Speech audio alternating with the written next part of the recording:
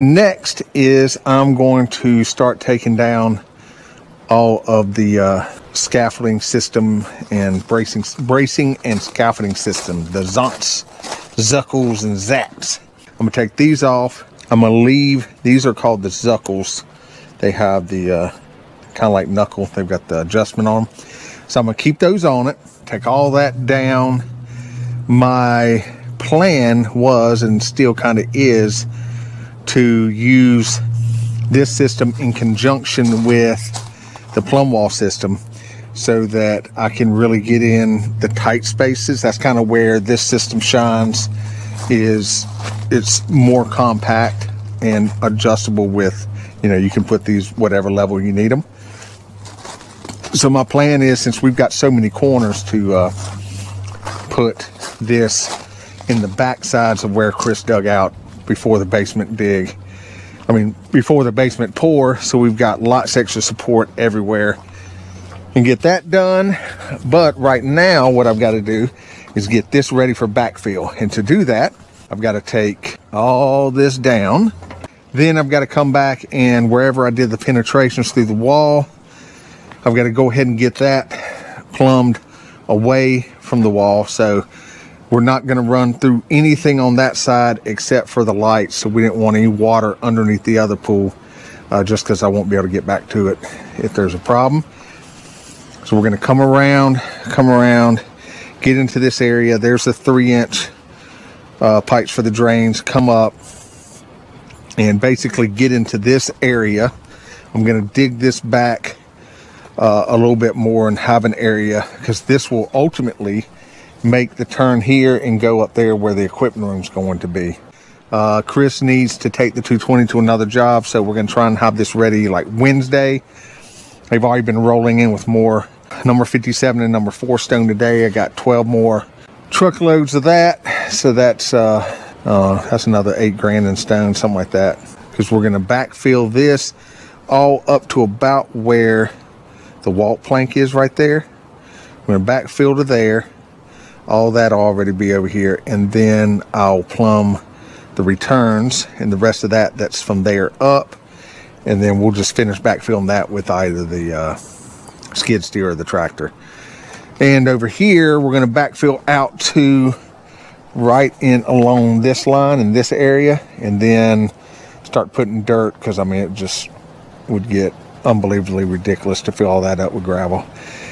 And then, like we talked about, Chris is going to dig this down, roll in some clay. But that little pump is kept up. I've got all the parts to do that in hard pipe. So once we get it up to a regular level, I'll pull the pump out, put hard pipe on it. Ultimately, that's just going to stay there, and I'll have a cover on and everything. And we'll just see how much we really need it, though, once Chris does his magic over here. Then we'll pull all the inside forms off. I could go ahead and pull those off as well, but that's not its priority for me right now as this is. So we'll get all this off, cut those back, and then James gets to do a lot of grinding and filling. He likes doing body work, so that'll be perfect. So that'll be a whole other video series on how all this gets done and finished out. Right now we're doing eco finish. There's another option, but honestly I haven't heard back from them yet, so I don't know if I'm gonna do it. So we'll go into how that gets done, but that will be done when both pools are ready. So no reason to come out and do the machine and then do the other one. So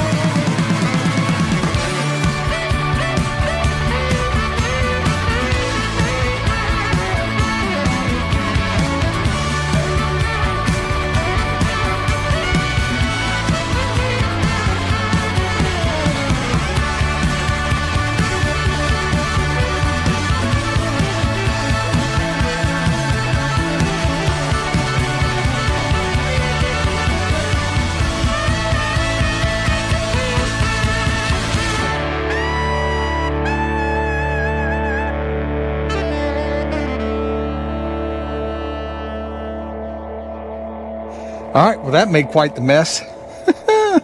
So the zonts and zuckles and zats all come with their own metal cases, so I'll bring those down tomorrow and sort them, and like I said, I probably won't even put them all the way back up because we'll need them up here.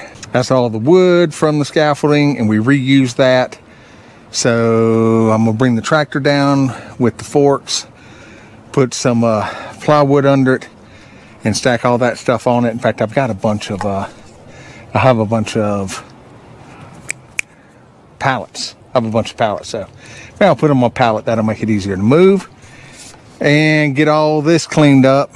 But it's Taco Thursday, so I'm going to eat and calling it a day. In the last video, when Aaron was over here and he had to push the hose out real quick and he dumped some of it on the arm, the guy down below and everything, this is what he was seeing. It was starting to bulge there because this area, when we formed it up, this is where it did that little step up, and I had put all the bracing on here, and we talked about putting a board there, which we did, to cover up that space under the form. But because I'd put the where I'd put the brace and everything, it ended up being not ideal. So, you know, it's one of those things you're learning. That's why I put it on here. So if you're out there, this is for the people who want to do this stuff themselves too. You know, if you want to write checks and you got people that'll come in and do whatever, and you're happy to write them, that's great for you. So that's the reason I do this, is kind of show some of the mishaps too, so you can avoid those. Now I know, and it's obvious after the fact, but I know, you know, there should be a lot of strapping there before I put the bracing on. So I've got to go along. Marshall would put screws into there, and I didn't take those out before I took scaffolding. Fine, I'll get them from the top and get that down.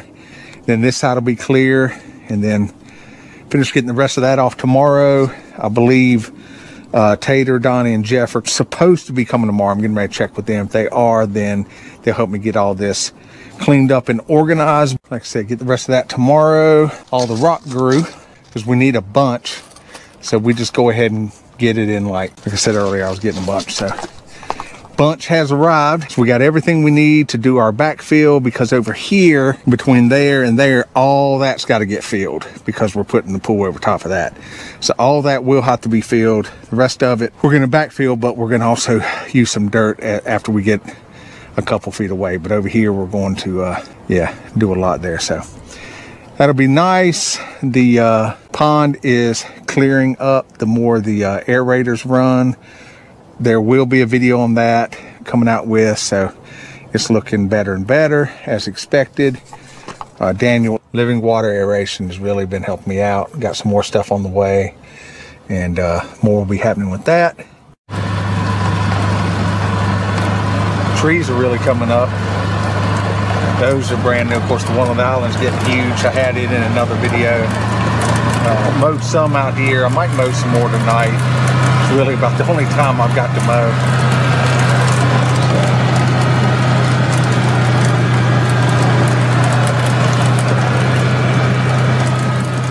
So next day, brought some help. Got Tater and Donnie out here. You already saw, got the other side off, so they're going to organize that. We're going to kind of keep it close so that we're not moving things 40 times, because we're going to need it on either the upper pool. Well, we will need it on the upper pool, but we're also going to take some and use on corners and things up there on the basement. So I'm going to come through today and finish taking off all the scaffolding, toss it to the sides. They're going to organize it. We're going to put the zonts, zuckles, and zats back in their metal cases they come with. You see those up near the tractor. So we're going to do that and just have this all, like I said, off like we need it to be, so we can backfill and a little organized. Then, depending on what time it is, I may go ahead and do the electrical conduit for the lights, because those are the only things down low. I'm not going to do the upper plumbing until after we backfilled up to about the level of this little shelf here. Once we're backfilled to there, then I'm going to do the upper plumbing and get that done. Then we'll backfill it the rest of the way. Finally, yay, we will be able to walk back around this area. and we'll do something with that. So that's what's happening today. There you go. Let's get to it.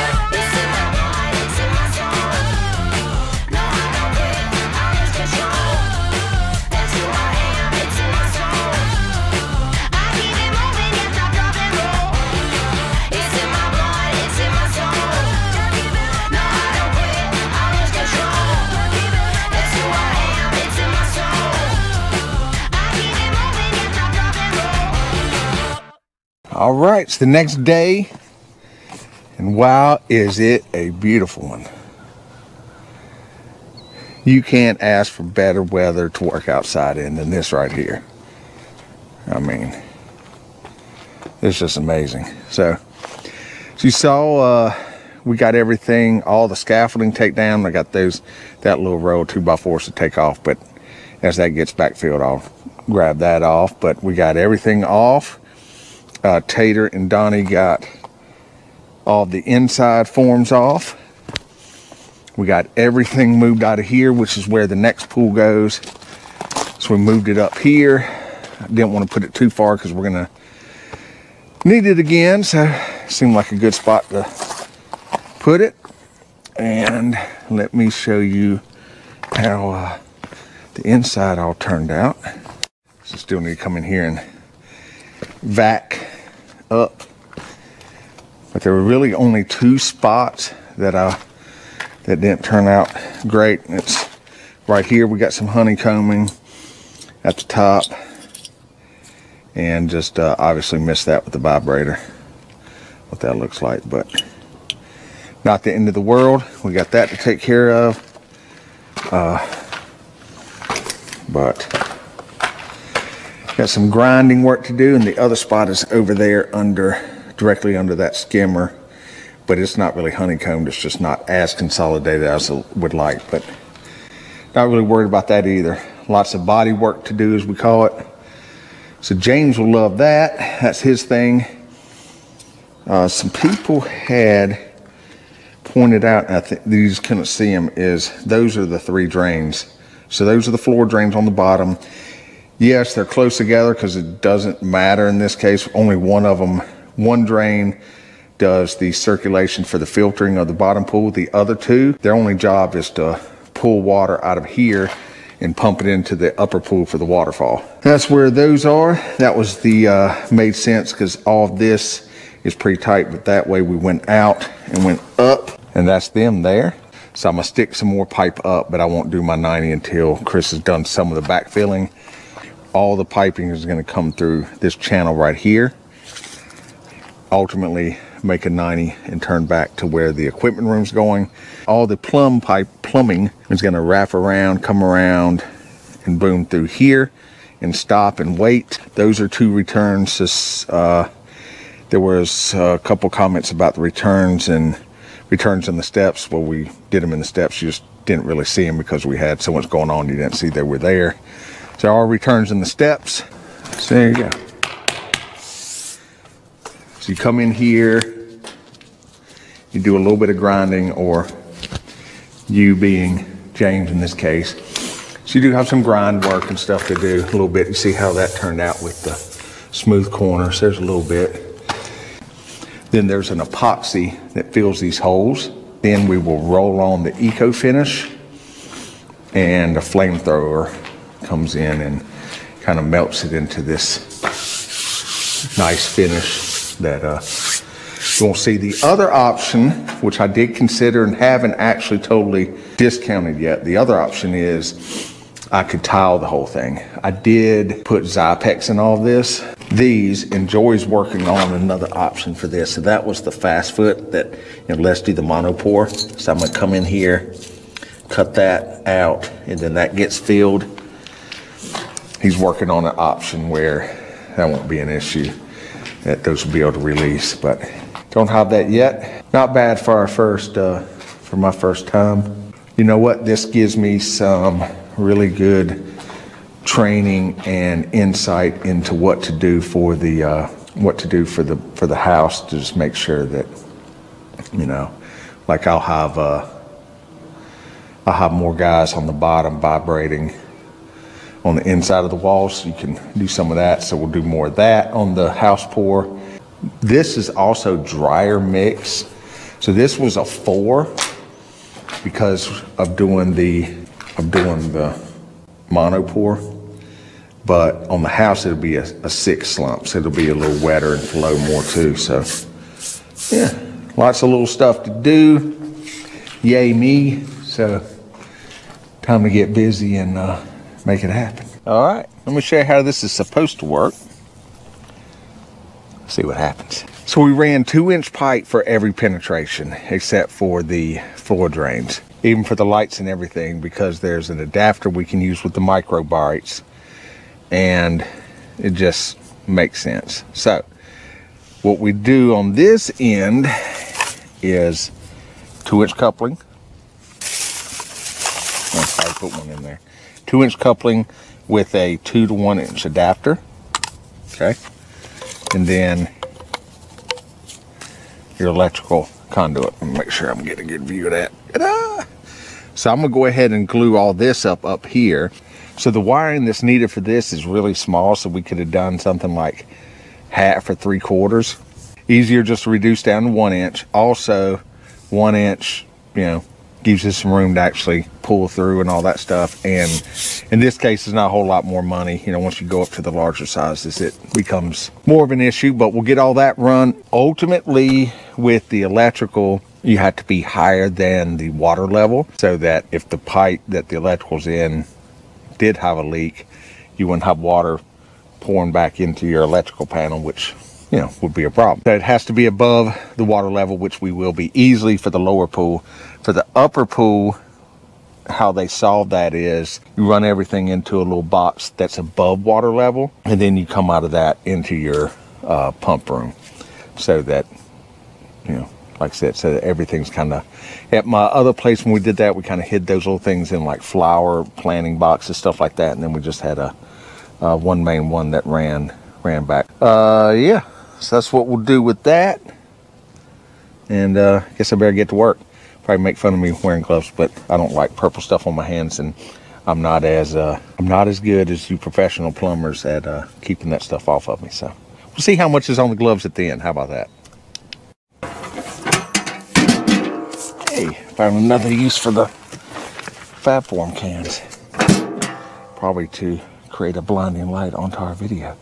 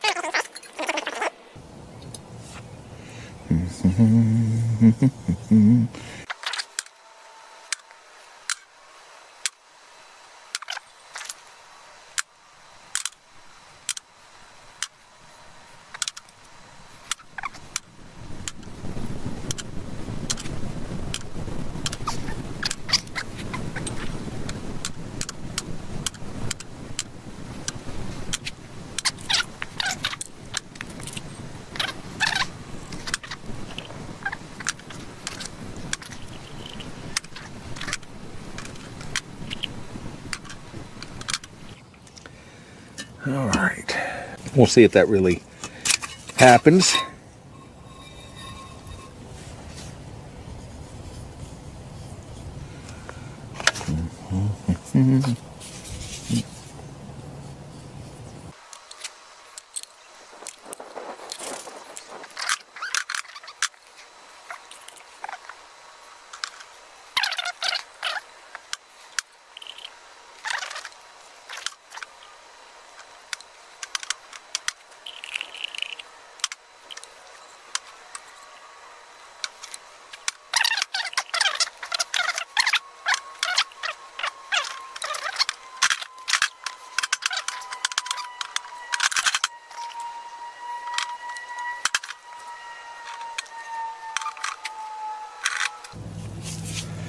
All right, 10. Yay.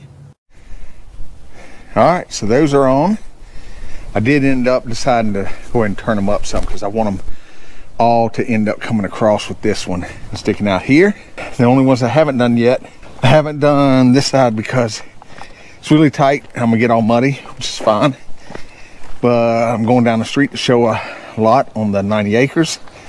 And a lot of people have asked me about an update on that. So either I've already done the, while I'm there, I'm gonna film. I'm not gonna put it in this video.